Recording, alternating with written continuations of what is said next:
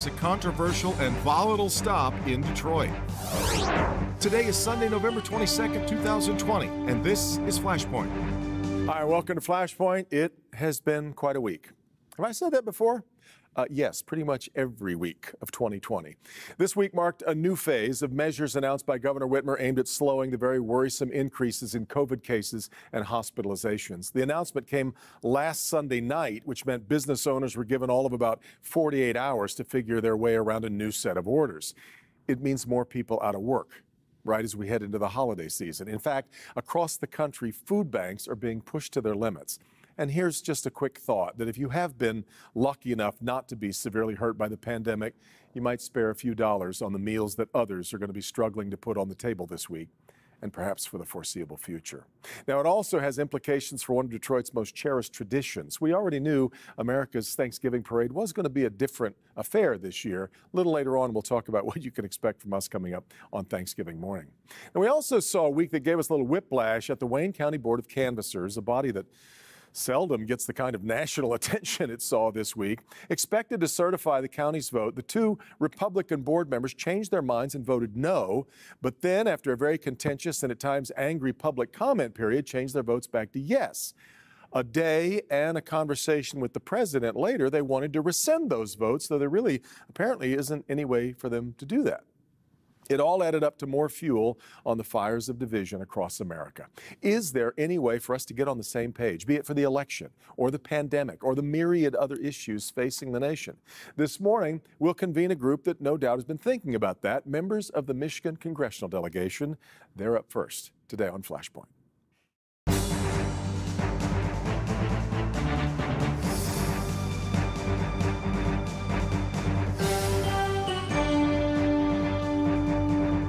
You know, I always feel fortunate when I get a meeting together of at least part of the Michigan congressional delegation, and we've got that today. I'm very happy to have with us incoming Congresswoman from the 10th District. Congratulations again going out to Republican Lisa McClain there on the upper left-hand side. Democratic Congresswoman Debbie Dingell from the 12th District, and at the bottom of the screen from the 9th Congressional District, Democrat Andy Levin. I will note Republican Pete Meyer, who won the election to succeed Justin Amash in the 3rd District, was scheduled to be with us, but he is canceled. So, Ms. McClain, you'll have to hold forth for the grand old party. And I would like to start with you. On Friday, the man you're replacing, Paul Mitchell, co-authored an op-ed in the Detroit News with Alyssa Slotkin, and the two of them were basically urging the president to begin the transition to the Biden presidency. Do you agree with that? Here's what I agree with, is I think the process and democracy is critical. And I think we're in the middle of a pandemic. We have more absentee ballots than we've ever had before. Sure. And I think the process, we can do a heck of a lot better on the process that we're doing right now. So I think it's important to get it right, because when we get it right, both sides, regardless who wins, but when we get it right, it's easier for both sides to move on and go forward in a positive fashion as opposed to a negative fashion. And I really think right now what we need is we need to make sure that the process, and we focus on the process to get it better and to get it right so we can move forward as a country. Well, when you say whoever wins, does that suggest that you're not sure who has won this election? Yes, I think we need to make sure that we have counted every legal vote and that every legal vote is transparent and has been counted accurately. 150,000 votes or so, though, separate the two in Michigan. Do you feel like there's something in play there? I don't know. That's why we have to go through the process. That's why we have due process, and that's why we have rules and procedures to make sure that everything is transparent. And I think if you go back to Florida in 2000, we had one state that had a lot of discrepancies. Today, we have a lot more than one state that have a lot of discrepancies. So it's November, it's almost Thanksgiving. We still have some time, and I think it's important to pause and just make sure we have it right. Let me let Congresswoman Dingell jump in on that. Congresswoman, you were, I know, pretty upset by what you saw with the Wayne County Board of Canvassers this past week, but what are your thoughts about Ms. McClain's comments? Well, first of all, I want to welcome her to the delegation and say we look forward to working with her, and we are all committed to working together as we begin the new Congress for the people of Michigan. Here's what my concerns are right now, Devin. I think every vote needs to be counted, and we need to, every Republican vote, every Democrat vote, every person that voted, vote needs to be counted. But we also, what's happening now, I fear, is that people are deliberately trying to extend the certification period out. They're trying to undermine people's confidence in the results of this election, attack the integrity of the results, and undermine people's belief in our democracy, and are attacking the fundamental pillars of our democracy. That's what now has me concerned. And I think that I hope somebody will do a 101 in what happens when ballots are counted. And we keep hearing about huge discrepancies. Well, here's a reality. It's called balancing. So when you're counting absentee ballot votes, an envelope comes in that doesn't have a ballot inside of it, but it was registered as coming in. Livonia had more off, numbers were more off than the city of Detroit's were. Right. But nobody raised an issue. As a fact, one of the Wayne County canvassers was willing to certify the cities outside of Detroit. And by the way, this happens in every city across the country, every town across the country. But people need to understand it, because when you just hear what you're hearing, you're like, oh my God, something's wrong. I dug into it, but not a lot of people care the nitty-gritty of it as much as some of us do. And that's what I think matters. Congressman Levin, Lisa McClain is right about one thing. The process can still play out here for a while without us bumping up against a debt. We've got weeks actually still to go before the Electoral College meets, for example. Do you believe we're already at a crisis point with, for instance, Joe Biden not being able to get daily intelligence briefings, things like that? Or are we not at a crisis point yet and everybody needs to relax? Well, I think everybody should relax. And in that spirit, let me join in welcoming Lisa McClain. I look forward to working with her. We share Macomb County, so it's going to be great to work with you, Lisa. But Devin, let me be very clear about this. What's happening now is not the hurly-burly of politics or making sure the process works or some, partisan tussling. This is outside of the bounds of democracy. Joe Biden won Michigan by 14 times what Donald Trump won Michigan by in 2016. There's no question about it. There's nothing in dispute. All of President Trump's lawsuits have fallen completely flat. There's not one scintilla of actual evidence that there's a problem. And so the Wayne County Board of Canvassers should have certified. It's not something in their discretion or judgment. They were legally required to certify. The transition should have begun on the Saturday when it was clear that Joe Biden, what is that, 2 weeks ago at least. So, and it's outside of the bounds of a democracy. And also, it's dangerous for the people of the United States. We're in the middle of a pandemic, as Representative-elect McClain said. We have had 252,000 Americans die. We're having more cases every day than in the spring by far. This is a crisis. The president and the president-elect should be working together to move our country forward, not having the president just lost in his fantasies about maintaining power against the will of the voters of the United States. In fact, Ms. McClain, that's what I want to get to next. Then we're still seeing, obviously, so much division over the election. I'm wondering how in the world we get together on something now like the pandemic. I was in your district last weekend at the Walmart up in Sandusky, and I would say somewhere between a fourth and a third of the people in the Walmart were not wearing masks. I'm curious as to what you think we need to do now moving forward as a nation to try to come together. We've obviously got a lot of bitterness and division in the state of Michigan over the governor's new orders. How do we move forward and get everybody on the same page? I think the number one thing we need to do to move forward is we need to remember that we are all Americans. We are all on the same team. We all live in the greatest nation there is, and that's America. And that's evidenced by every day how many people are trying to get into this country versus how many people are trying to get out. We're all Americans. We're all on the same team. How we come together is we have a belief in people. We have a belief in each other, and we start from a positive premise. We start from a premise as to what is right. The easiest thing that we can do is pick apart what is wrong. But it's very difficult for people to come together on what is right. So let's start with, let's look at positively, what have we done right? I believe in the power of people. Look at how quickly we have moved from the start of this pandemic to now. We have better treatments. Pretty soon we're going to have, rather quickly, I think we're going to have a vaccine, which is unheard of. And that's because people got together, they collaborated, and they innovated. And they focused on what can we do together to move this. Did our video lock up there just a bit, or is she? Oh, Lisa, sorry, go ahead. Can we agree that a mask is right? Oh, we just lost her for a second. Hopefully we'll be able to get her back here with her link. But let me let Debbie Dingle then weigh in then on how do we move forward, given that there's so much disagreement over over the response so far to the pandemic. We need a national COVID plan. We need somebody who is going to lead. I have no idea how the wearing of masks became so political in this country. Lisa was very articulate in saying we are Americans. We're the United States of America, and we're the strongest when we're united. But we haven't had a national plan, and I simply don't understand how it became so partisan.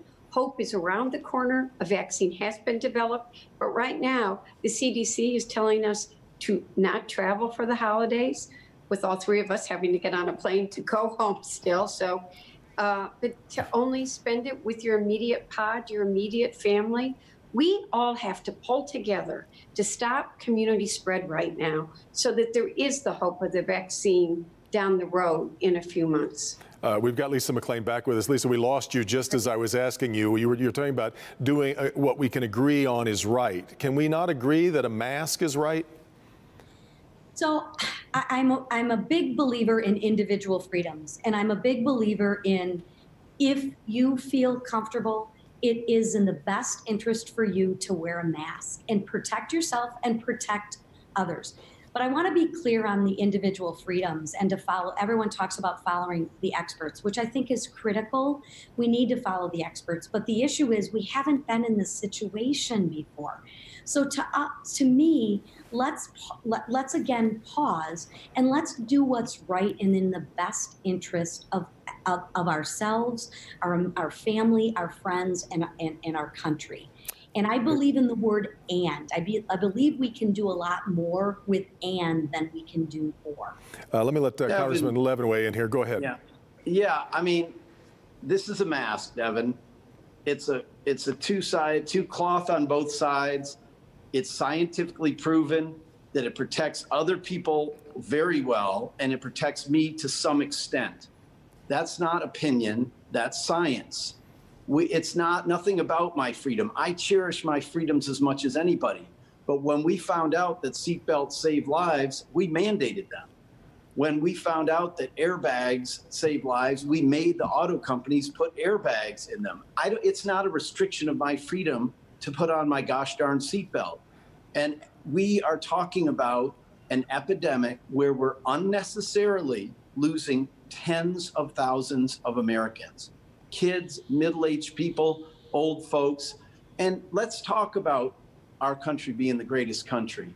I think of my dad collecting gum wrappers in World War II to get a little tin foil and having victory gardens. It was shared sacrifice. Devin, it's not a very big sacrifice for me to wear a mask in the interest of my fellow Americans. Sign me up. I've got just a short time left, and I wanted to go around to each of you and ask you what you think is something that you're afraid is not much attention, is not getting much attention right now while we're focused on the pandemic, while we're focused on fighting over the election. Is there something that you want to take into this new term that you're afraid we're not spending any time on? Congresswoman Dingle, let me start with you. There's so many issues I fear that we're not paying attention to. We've got to pay more attention to the environment. Hurricanes and wildfires, et cetera, have gotten worse. But I'm in the more immediate, quite frankly, Devin.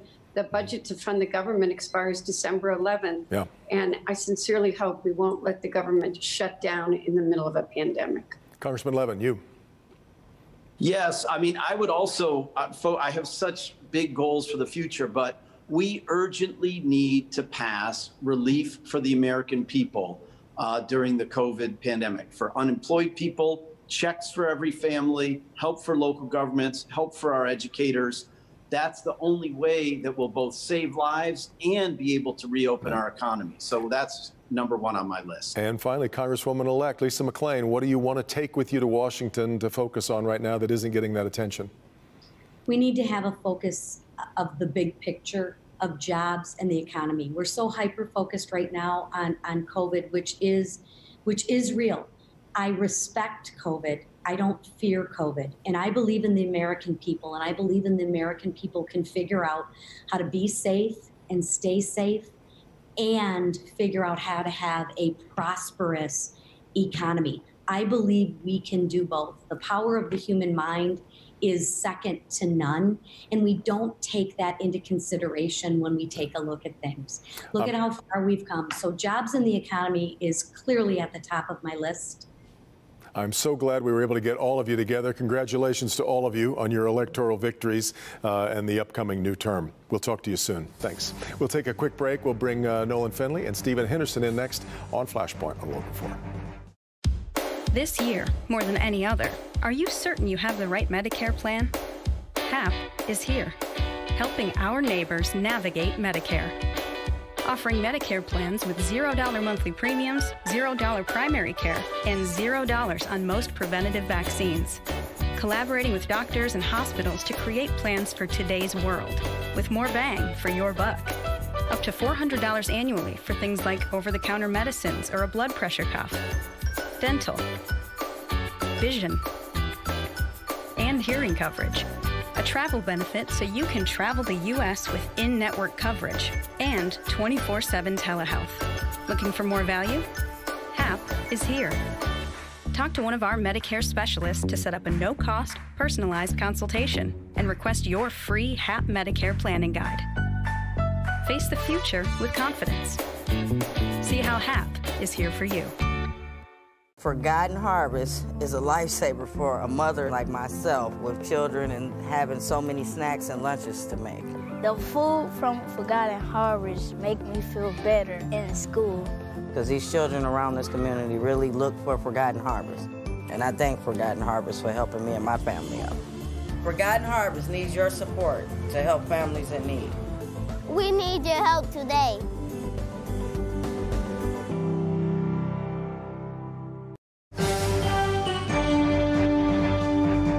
All right, more now on the week that was and what's ahead with the duo that has spearheaded the Civility Project. Great time to keep that in mind. A lot of in-civil things said this past week, but let's talk to Stephen Henderson of WDET in Detroit Today and Nolan Finley of the Detroit News. Stephen, I'd like to start with you because I want to talk about this Wayne County Canvassing Board situation. I was listening to your program the morning after that meeting, and you had very strong feelings about what had happened. Well, I mean, this just unmasked the effort to try to overturn the election as a plot to disenfranchise black voters. Monica Palmer, one of the members of the board, sat there and said it. She was fine to certify the other Wayne County votes, but she wanted to get rid of Detroit. And that, I think, gets right to the heart of the effort, not just in Michigan, but nationwide, that the Republican Party's strategy is to reduce black participation in balloting, and they will do it by any means necessary, including the illegitimate means that they've used here. It's not acceptable, and we're not going to. There's nothing to talk about. There's nothing to debate there. That is an assault on black voters. It's an assault on black people. Nolan, the defense that they used was that just like the primary, we saw this problem of some precincts, a lot of precincts being out of balance. But they certified the vote in the primary. Why this was different, and nobody has explained. But what was your take on it? Well, that's standard operating procedure in Wayne County and Detroit. They never get the vote completely right. But Donald Trump Isn't that a problem? Well, of course it's a problem. We should be getting the vote right everywhere. There's a degree of racism involved when Detroit voters line up to vote and the votes don't get counted because of incompetence. But Donald Trump didn't lose this election in Wayne County. He lost this election in Oakland County, where he got 50,000 fewer votes than he got in 2016. In Kent County, where he got nearly 40,000 fewer votes than he got the last time. What happened in Wayne County wouldn't undo his defeat. And you know, the focus on Wayne County, I think, is misplaced. Stephen, we do need to finally figure, because it was almost the exact same margin of precincts being out of balance back to the primary, which means that these districts supposedly aren't recountable if it comes to that. I mean, we do need to fix that, right? Well, I mean, they've been working on fixing it, and that was why the state was involved in the election in Detroit this time, was to help with that. But to fix it long term, this is a resource problem. The clerk's office in Detroit is underfunded, and whatever you think of the clerk, Janice Winfrey, and the job that she's done, you know, the best clerk in the world couldn't run this in a way that you wouldn't have these problems. We've been talking about this for a long time. They don't fix it. I think Chris Thomas, who was brought in, of course, to help with this, would agree with you on that front. Let's move to this very strange odyssey involving Mike Shirkey and Lee Chatfield. A lot of people believing that they should not have taken the invitation to go to the White House. They both argued, I think, why would we not accept an invitation to talk to the president? They emerged and said that they had appealed for more COVID aid, that they hadn't seen anything that would change the Michigan result. Nolan, was this much ado about not very much, or were people rightfully indignant about this invitation being sent out in the first place? Well, I think the former is true. There's nothing the legislature, under Michigan law, there's no role for the legislature here. They cannot overturn the electors, the Electoral College electors. They cannot replace the Electoral College electors. There's nothing under law they can do. And Mike Shirkey and Lee Chatfield both said several days ago, we are not going to meddle in this election, and they're not because they don't have an opportunity. Even if they wanted to, the law doesn't allow it. They went, said they talked about COVID-19.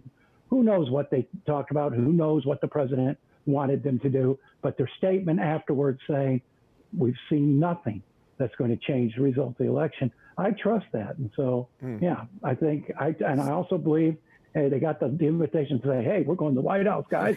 Let's go, you know. There were so many odd trappings around this. Stephen, your thoughts?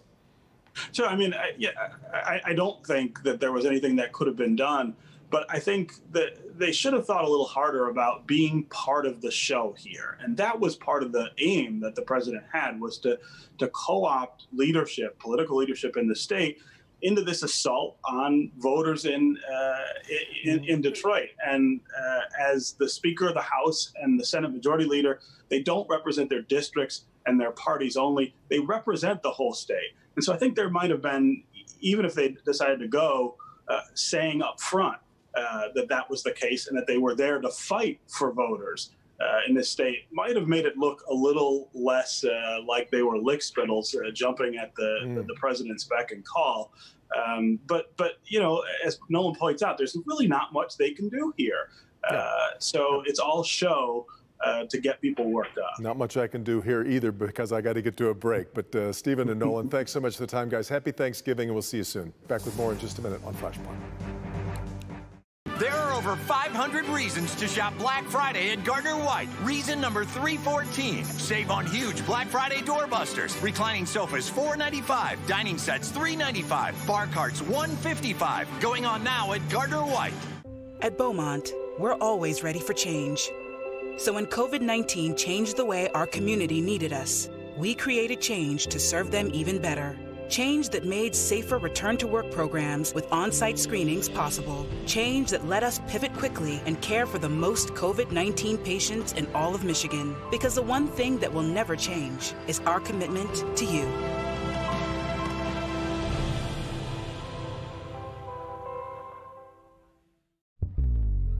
Star Lincoln is celebrating 50 years thanks to you. The Star treatment continues on elevating your personalized luxury experience. Shop in person or online with complimentary remote delivery because making life effortless is what Star's about. Don't just shop for luxury, experience it at the iconic Star Lincoln in Southfield.